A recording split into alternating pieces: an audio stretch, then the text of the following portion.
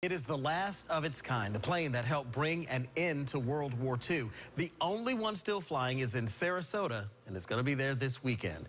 It is called a B-29 Superfortress, and it is the type of plane that was used to drop an atomic bomb in Japan.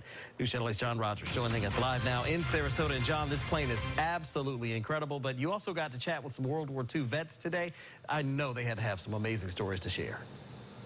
Oh, Rod, it was absolutely fascinating. I could have spoken with these guys all day. They're sharp as a tack. They can recall these events just as if they happened yesterday. And hearing their stories, it's easy to see why they're called the greatest generation.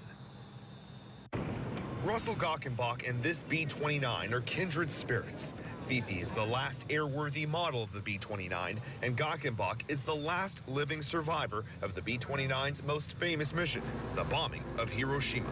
In August 1945, Gockenbach was a navigator serving aboard the Necessary Evil. It was a B-29 that flew alongside the Enola Gay, which carried the atomic bomb. Well, we didn't know what was going to happen. Well, we knew we were going to drop a bomb. We had no idea what kind of a bomb it was. After dropping the payload, Gockenbach snapped this photo. And as the mushroom cloud rose, he and his crew tried to grasp what had happened. It was awful quiet. Very somber, huh? Very somber. We didn't realize what we did, though.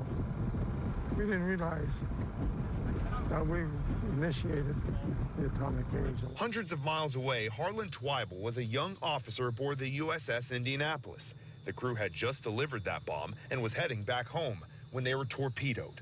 Twyble and his men struggled to survive in the water while sharks circled them. You couldn't pick out just one and say, look at the shark, because there were a lot of sharks. Many of his men were eaten alive. The sharks did not attack a group, they attacked individuals.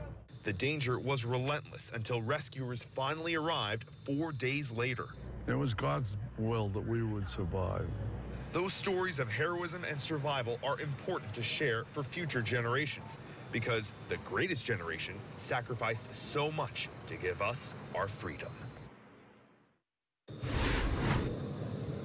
And both men question whether the young people today could fight a war like what they fought over 70 years ago, and they both hope that we never see a day where another nuclear weapon is dropped. Now, I want to add this in real quick. This plane will be on display at the Retrix Aerodome Center on Clyde Jones Road in Sarasota through the weekend into Sunday. Back to you guys. All right, John, absolutely amazing story. Thanks for bringing that to us.